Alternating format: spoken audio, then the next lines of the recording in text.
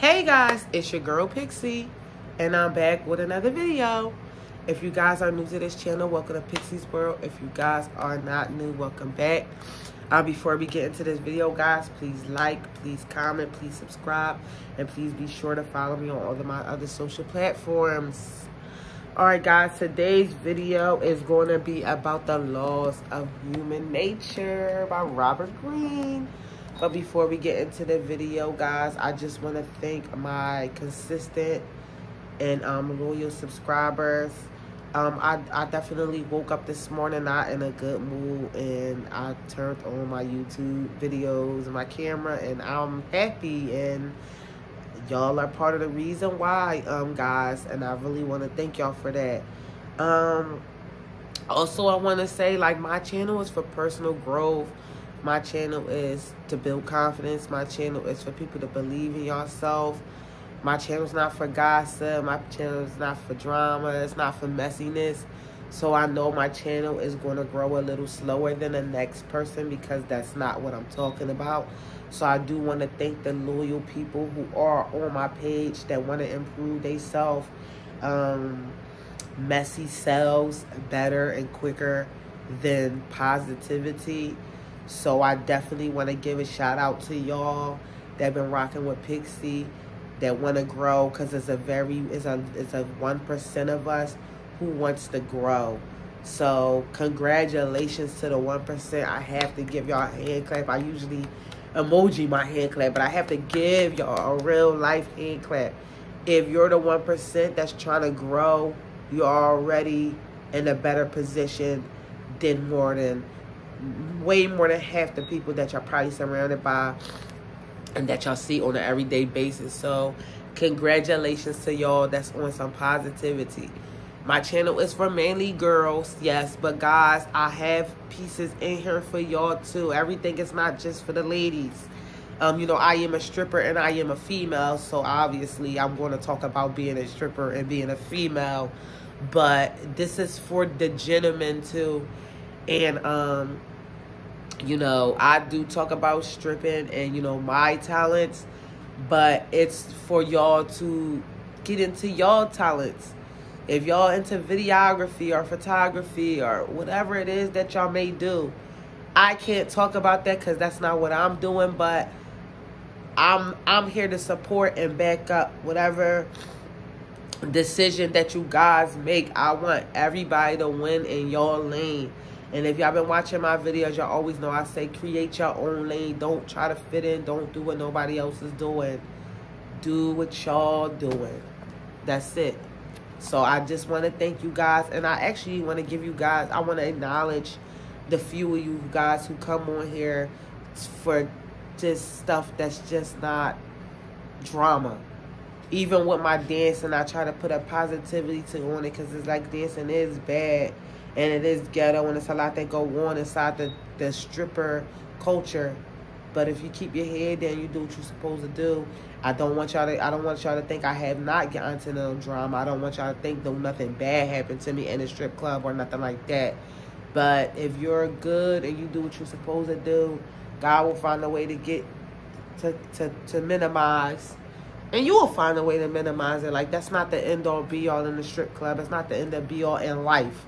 Nothing in life is all 100% positive. It's good and bad and everything. So it's your choice whether you're going to choose good or you're going to choose bad. But just remember this, you can't get good and be bad. So that's just that. Thank you guys for the loyalty and the support. And we're going to get into this book.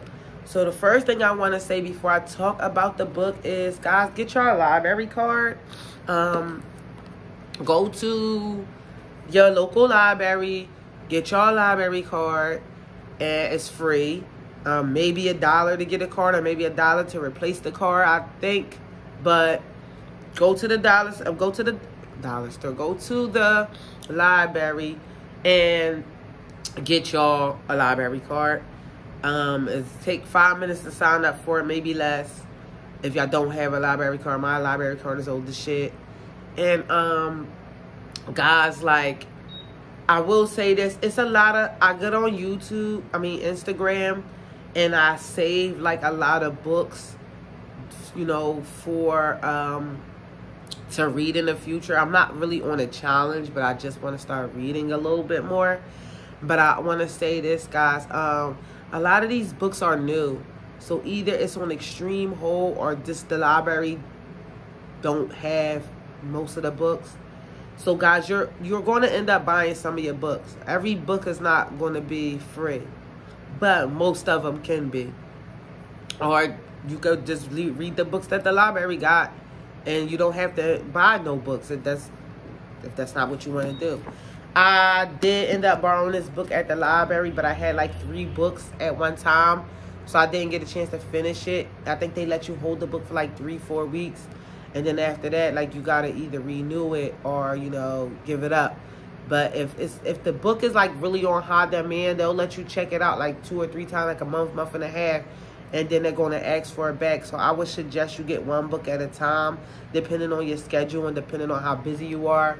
Because in the middle of the book, I had to give the book back, and I wanted to keep reading it, so I went on Amazon to actually purchase the book. I'll leave the link below for the book. I think it was like $12, $13. So I ended up having to purchase the book anyway because I just had too many books, and I couldn't read them all at one time. My busy schedule, I'll be all over the place, y'all.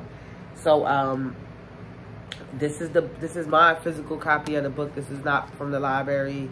I gave the library book up. I'm already done reading this book. Right now, I'm reading Rich Dad, Poor Dad, so I'll give y'all a review on that. I'm halfway through, or a little more than halfway through on this. So give me a couple days. I'll give y'all a review on Rich Dad, Poor Dad. But, yes, The Laws of Human Nature is right here. When I was a kid, I used to read all the hood books. If you guys are looking for recommendations for like the little fantasy good hood books, I recommend like Fly Girl by Omar Tyree. That's one of my favorite books. The True to the Game, Be More Quick Careful. I'll leave like links or pictures of those books. But Omar Tyree, Fly Girl is like one of my, I don't know if I have a favorite book now, but that was one of my favorite books growing up. I do like the hood mood books, but it's like now that I'm getting older, it's like time to read something else. Time to broaden my horizons and learn and grow. So, this is the Laws of Human Nature. I also read his 48 Laws of Power, guys. I got that book in the corner. It's tore to pieces. It's tore to shreds. These books by Robert Greene is kind of long. So if you guys like rushing, I wouldn't suggest these books. I done had to read over like chapters and stuff like that just to get what he was trying to say. So, yeah, this is the Laws of Human Nature. I would definitely recommend it to a friend. It's kind of thick. It's about like 600 pages. It's probably like 580 in like actual like reading. The rest is like acknowledgments and like credits and bibliographies. So, yes, this is the Laws of Human Nature by Robert Greene. He got a couple books, The Art of Seduction, which I'll probably not be reading next, but we'll be reading soon. He got a 50 Laws with 50 Cent. I gotta read that because 50 Cent is like one of my role models. Y'all will have to look into him to understand, but I love me some 50 Cent. And he got, what, The Laws of War. He got a couple little books or whatever, but this is the Laws of Human Nature. And I would love to sit here and like read like notes, but I feel like if I read them, it's going to drag out or whatever. So I'm just going to read like basically what his chapter is about. Basically, like, I mean, read the titles, like each chapter basically. Y'all gonna get what I'm saying basically. All right, so his first chapter is about, it's called Master Your Emotional Self. The law of irrationality is basically telling you guys to be rational. Think about something before you be quick to think before you act. Be quick to basically calm down. Don't just act on impulse. Basically, like, don't just act on emotion. Just chill before you get up and just go crazy. Like, master your emotions, get them in check before you just up and just make a move. increase your reaction time. Basically, be less quick to react. Basically, number 2 is going to be transform self-love into empathy. Law of narcissism, which is basically saying that you should have more empathy to people, be self-understanding. It's basically saying, like, we judge people, like when we do something is, oh, I did this because this, but when somebody else do it, it's just like they just fucked up. Like basically it's basically saying, like, we give ourselves an excuse, like it's situational for us, but when it's other people, it's a flaw. Like basically, like when we do something, it's because of this and the third, but when somebody else do something, it's just like just written off. They just something wrong with them. They just crazy. They just this. But when we do it, it's just like, oh, it's because of that. It's because of that. It's basically saying, have more empathy for people. Put yourself in their shoes. Don't be quick to judge. Don't be a little bit more understanding. Give them the same leeway that you would give yourself. The next thing is going to be is chapter 3, which is called See Through People's Mask, Law of Role Playing, which is basically saying, pay attention to people, the tone of people's voice. Pay attention to the face that they make as opposed to the words they saying. We say we gullible. We often think that we can get something for nothing. Get an example of how people, like, say you're mad at something. You pound your fist. Like sometimes you'll pound your fist. Like somebody say something about somebody did like something to piss you off. But right away, you don't sting your hand on the fist. You do it like either too little or too soon, basically trying to overemphasize that you mad about something. But it's just like, or you try to come off as tough, and it's just like, bro, like, that wasn't the right time to fist pump. You should have did that 5 minutes ago. Or like, you in the audience, and then you feel like you got to act a certain way, but it's just like, you wasn't that mad at first. So it's just like, just pay attention to what people show you and give you as opposed to how they really feel. Just pay attention to them. And get to know them about their childhood, because when you know they about their childhood, it determines a lot about like where they coming from and why they are the way they are. The next one, chapter 4, is determine strength in people's character. Law of compulsive behavior.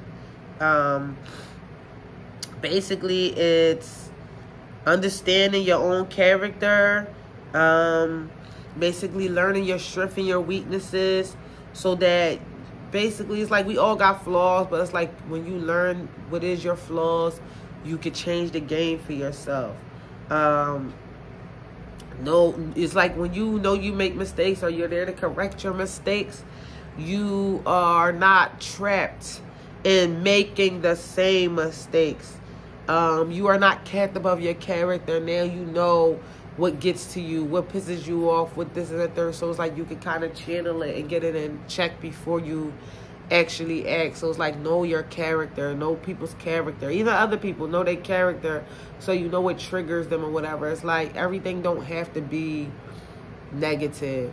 It's just like if you know your friend don't like this and that. Same, especially with friends. Like if you know that your friend doesn't like something, don't do it. Like you start getting to know how what people ticks, and they'll avoid less problems when you start really understanding flaws. And that's why getting to know people is very important, because we all date people or get involved with people and we don't really get to know them, and then we're constantly arguing with them or going through stuff about them because we haven't had that discussion, or we haven't sat around long enough to really get to know them, what tick them off. We just automatically sleep with them and shit, and then we think we in love with them when we don't even really know their personality. So it's just like, if you start getting to know people's personality and it's not of your character or like how you like, you can avoid the whole drama of going through being in a relationship with them months or friendship with them for months and months, knowing damn well, excuse me guys, that their personality does not mesh well with yours. So yes. The next one, become an elusive. This is number 5. Become an elusive object of desire. It's basically saying don't know when to be seen, know when not to be seen. Too much absence, too much presence is annoying. You know, it's like it's good to seem it's good to see human. It's good to seem like you're normal like everybody else. But too much of it is gonna make you boring. So like, know when to disappear. And I actually have a video coming up about that, about Basically, it's going to be a video about disappearing, especially at the strip club, and finding multiple clubs to go to, because like you're missed more and you're desired more where you're not always seen. So I do have a video coming up about that. Basically, don't talk too much, don't over talk too much, don't do too much. Like just chill. Like don't overdo it.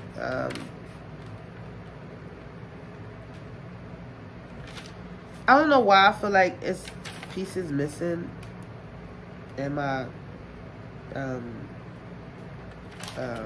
notes. I don't know. Anyway, number 6 is going to be elevate your perspective. Law of shortcomings. It's basically saying we live in the moment. We don't deal with the consequences. We don't want to deal with basically avoid entangling ourselves with those who can't see the consequences of their action. Don't lose sight of your long-term goals. Like, basically, don't get caught up with the moment and trade that in for your long-term goals, because we do stuff without thinking sometimes, and we sacrifice what we want in the future for something that we were supposed to be doing. Like, I'll use this for example. The other day, my friend had asked her friend to come outside, and she was like, oh, like, she was outside for a little bit. She was hanging outside, and then she was like, oh, I gotta go in the house because I got some homework I need to do. And the girl like, no, like, trying to like basically tell her like, no, just come out with us, and she like, no, like, I gotta get back and do this. And it's just like, so she was like, I'm already out at half an hour past what I was going to do. I'm going to go in the house and handle what I got to handle, and then I'll come back outside. That takes a very strong person to be able to be like, nope, I was already out. It's time for me to go. Most people live in the moment. They're like, well, I could do that later. I could do that tomorrow. But no, like, handle your shit first. Number 7 is going to be soften people's resistance by conforming to their self-opinion. Law of defensiveness. Basically, what it's saying is basically like agree with people. Basically, it's like you'll avoid less problems when you just kind of like shake your head or let people get some level of importance. Like, don't just be quick to just go be defensive against them. Asking them questions or asking for advice makes people feel like they're important or they're superior. It's not to say that to treat people like they're better than you. It's basically just to say like, you can avoid a lot of drama when you kind of like stoop down a little bit and give people more importance, because there was no, it kind of like loosens up their jealousy or how they feel about you, So basically, it's just like make somebody feel more relevant than they are, basically.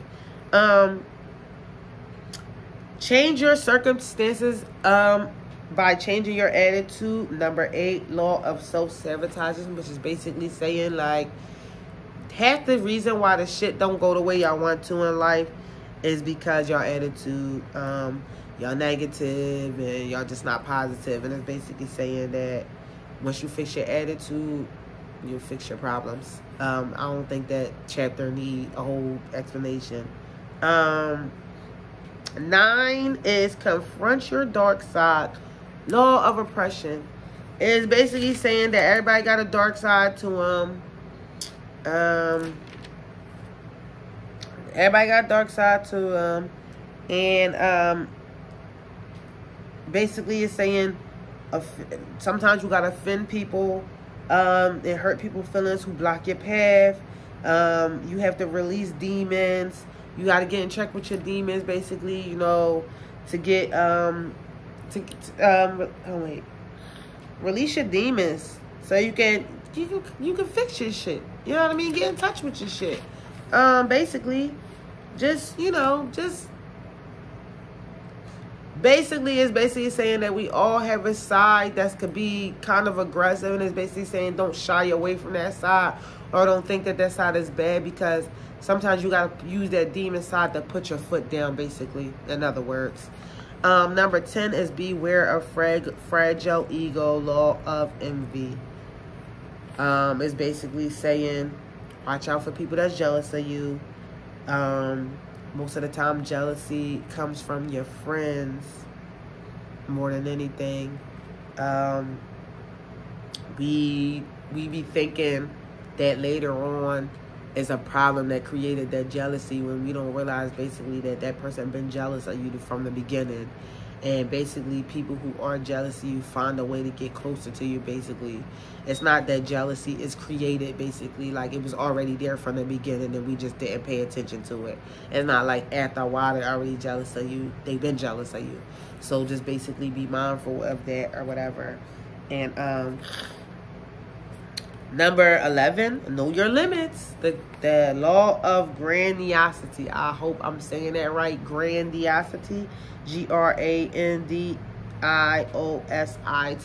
Grandiosity. Is basically saying that we be in denial or not. It's our worst enemy. We basically elevate our own self-opinion of ourselves. We think we more than what we really is. Not to say that we not the shit or nothing like that, because you the shit.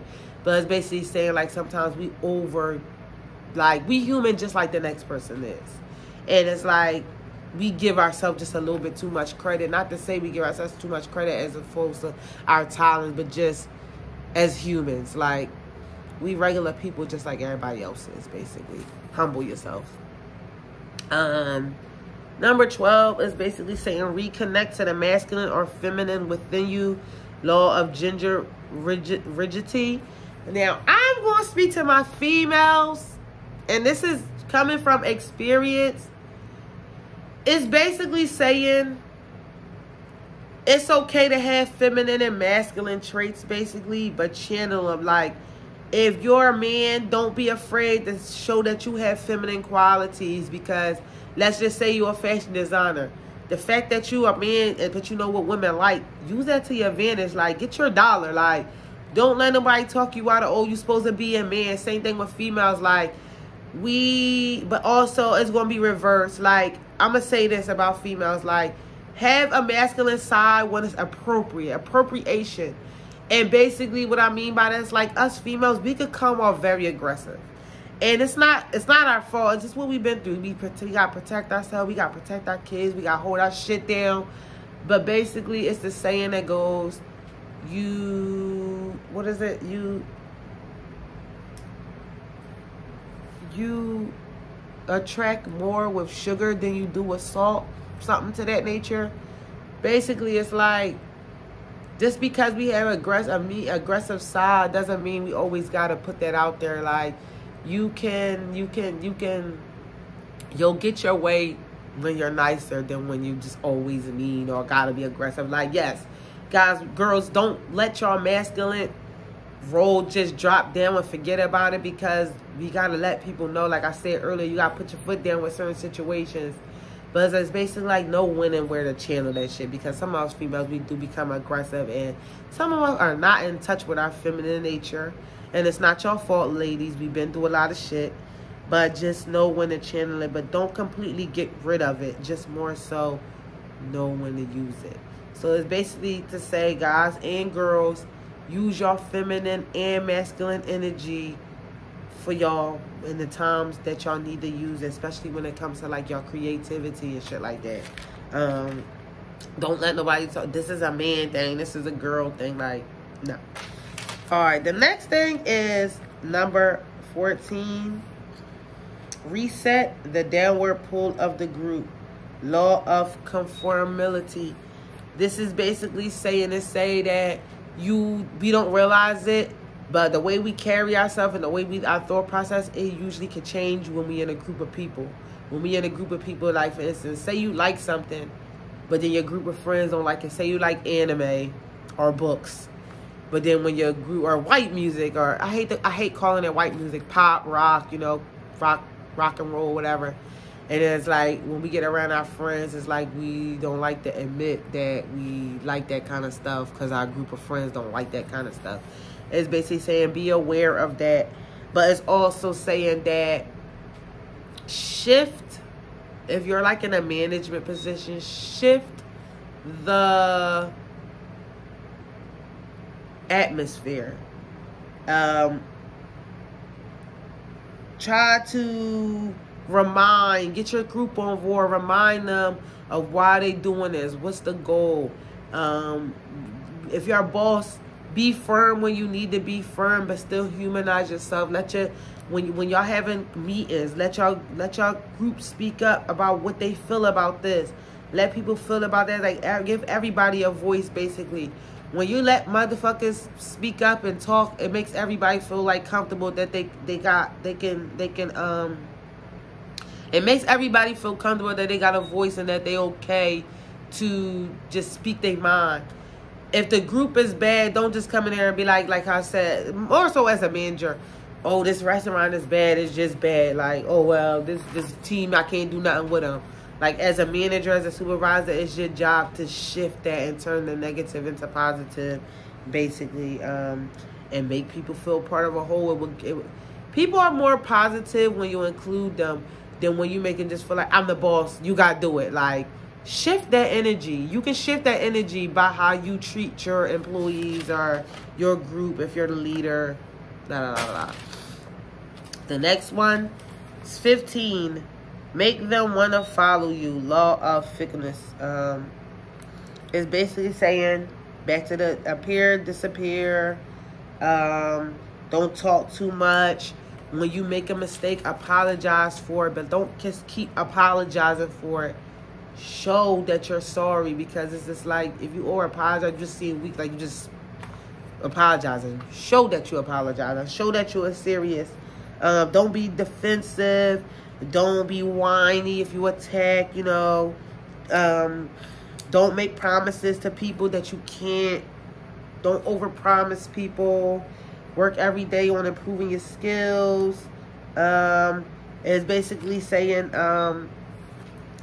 a lot of us, we don't follow our dreams, and we don't spend a daily time on working on stuff that make us happy, and that's usually what causes depression. And most of the depressions is just coming from not listening to your inner self. Be alert, explore creativity, you know, put detailing. It's like, basically, when you're going to do something, do it to the best of you. Detail your work. Don't do it sloppily. It's like, don't do just shit just to get by if you want to be a leader, like, basically. Number 16, see the hostility behind the frilly facade. Law of aggressive. Watch out for people that need to be in control of everything in their environment. Tame your aggressive energy for productivity. Basically, use your aggression. Use your aggression and put it in your work. Like, you can be angry, but don't be angry in actions. Be angry in your work, basically. Just, like, you know, just put your passion and your pain and your music and your art. Save it for another time. Like, don't just be angry. Let me read this for y'all. People engage in some catastrophic release of their anger. Some giant, and then it goes away and they slip back into complacency or become bitter. Cool down your anger, bringing it to a simmer rather than a boil. Your control anger will help you give the resolve and patience you will need for what might be a larger struggle than what you imagine. Let the unfairness or injustice and the line in the back of your mind and keep you energized. The real satisfaction comes from not in one spasm of emotions, but in actually defeating the bully and exposing their narrow mind for who they are. Like I said, an expressive word, capture and channel anger, letting it breathe into work of sense of life and moment. In giving expression to anger, you will always find an audience. So basically, put that shit into your money, put that shit into your bag, put that shit into a podcast. You know what I mean? Anger is not, it's an emotion, and 9 times out of 10, you'll still be angry, but then, you know, later on, you'll be like, damn, why I do that? So the best place to put that shit is in your work. You ain't gonna never feel bad for putting that shit in your work, and People like drama. People like anger. People like hurt. People like pain that attract people. Capitalize on that shit. Don't just be mad at people and then you fuck up your capitalization of emotion. Put that shit into your work. Period. Number 17 is seize the historical moment. Law of generational myopic. It's basically saying that this is for my millennials and baby boomers and Generation X and Generation Z. Y'all get on the internet and y'all see everybody. My generation was better. This generation was better. We're all going to think our generation is better because that's the generation we grew up in. That's the generation we was born in. That generation molded us. You know what I mean? I am a 90s baby. I am a millennial. So, of course, I feel like 90s was the best times.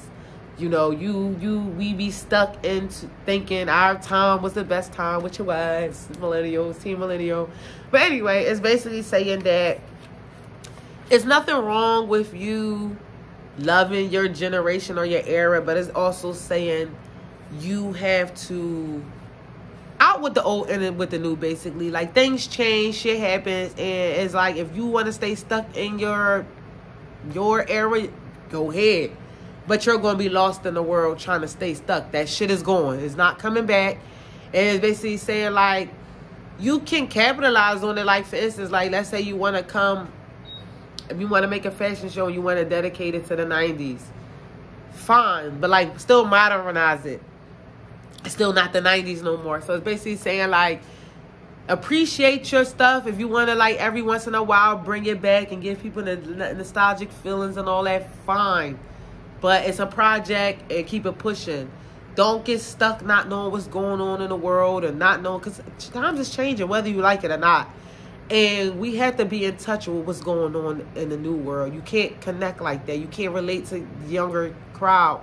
A lot of older people, the reason why I can't get y'all points across to these younger people is because y'all want to talk about how shit used to be and how things used to be and how this used to be. Like, that's fine. But find out, basically, the slang of new today. If y'all want to get these kids to listen to y'all, if y'all want to get this generation to listen to y'all, get your message across about how the time used to be. But find some slang words of the kids today. Find out what they like today. Find out what kind of platforms they getting on today and get your message across on those platforms. Like, for instance, I got Facebook. You know, Facebook is good for older people. And Facebook and, you know, Instagram is good. But TikTok is the new wave, guys. You know, a lot of us older people are like, I don't want to in that social media. Like, you don't got to get on there for no drama, nothing like that. But put your shit on there. And this is a lesson for me. Like, I'm trying to, I don't fuck with TikTok like that.